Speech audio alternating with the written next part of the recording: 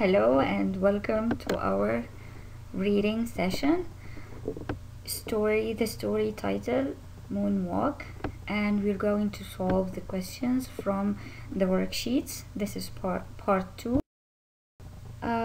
Yes, okay, I know we have discussed this page in the virtual class, but I included it here for these sweet girls who could not attend. So the first question, this is page 52, and match the word with the meaning. So the first word, runt, which word could possibly mean runt? It's, yes, nice, smallest. Do you like my bouncing balls? Okay, so please write. If you didn't write in your book, please write now in your booklet. Taunted, so which word could mean taunted? Is stumbled or ditch or teased? The word is teased. Wow, I like these bouncing circles. And the trench is also a ditch, and here staggered means stumbled. Okay, so let's go to this to the other question. Arrange the events in order, in the same order they happened or they occurred in the story. We have the first one, of course. The last one I forgot to make it disappear. So we have Dad went to inspect the new telescope, and Dad told the boys to stay in the shelter. And then Vern and Jerry went for a moonwalk. Vern and Jerry used their microphones. The microphones is the last one. So which sentence is the first? We can expect that at the beginning their dad told them to stay in the shelter before he goes to inspect the telescope. And then Vern and Jerry went for a moonwalk. And the last thing here in these events is that when they use their microphones to speak to each other. Okay, please do these pages in your book. Okay, so let's go to the true and false in the same page 52.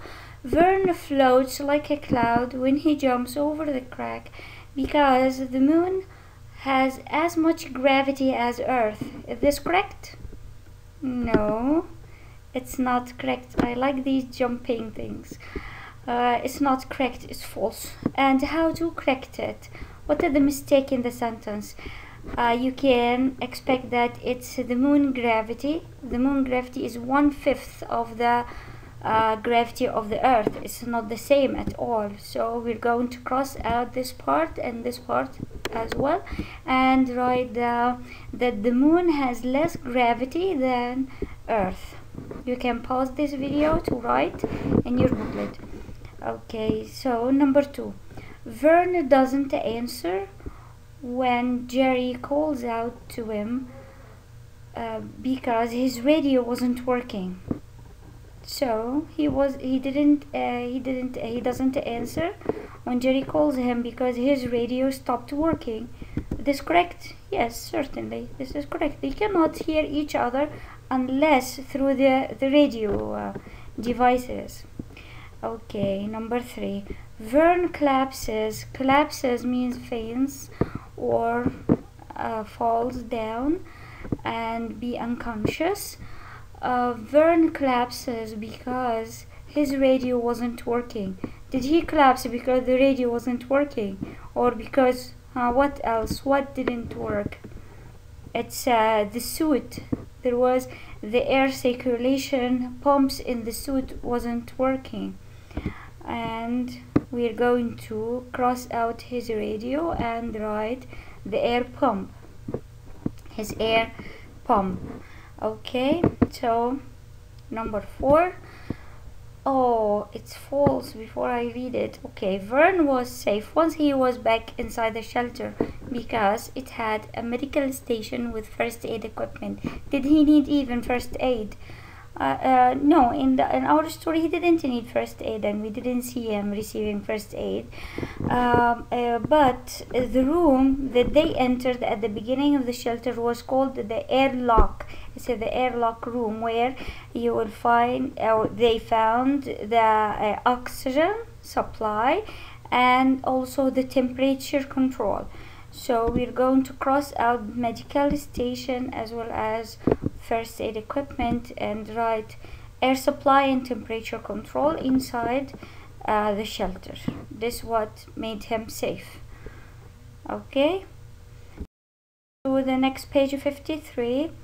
Now here, how would you describe Vern? Can we describe Vern?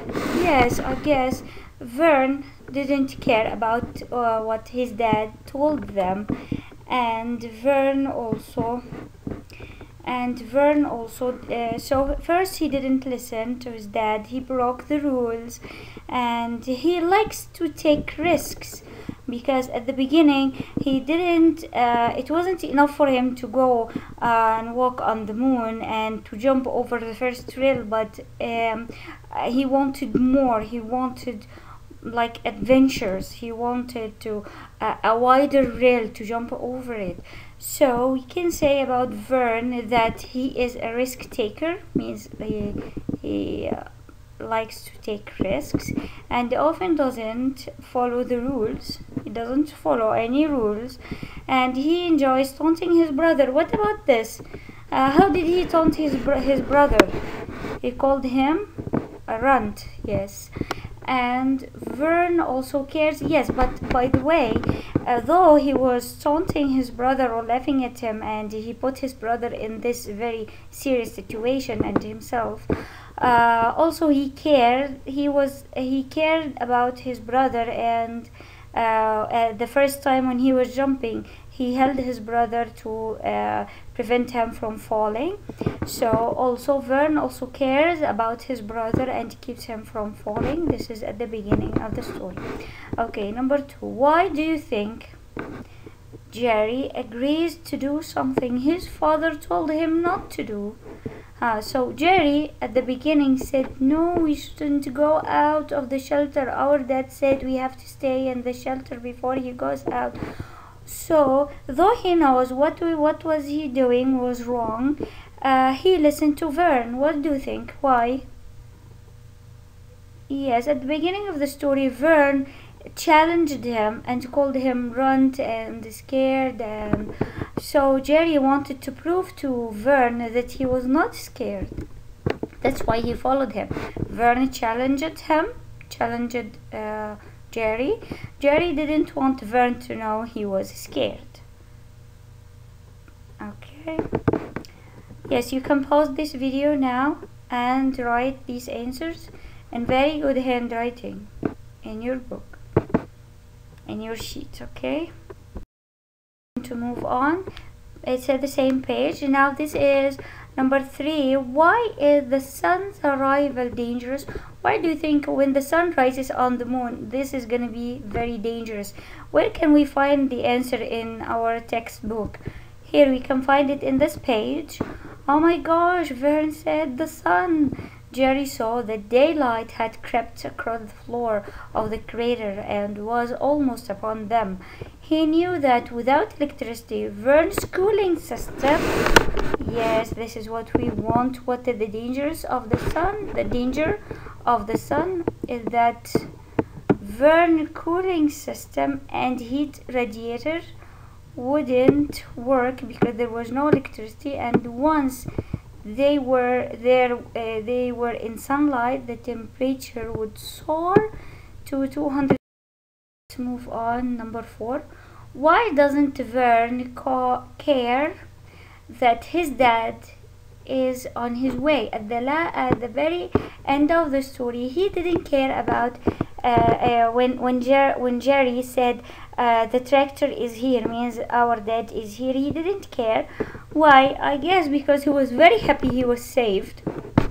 This is the part of the story. This is page 305, and yes, what? Dad's on his way back, and he's saying, "You saved me, Runt." Vern didn't care. Why? Because he was so occupied that his little brother saved him. "You saved my..." Now we are going to, I guess you should read this passage.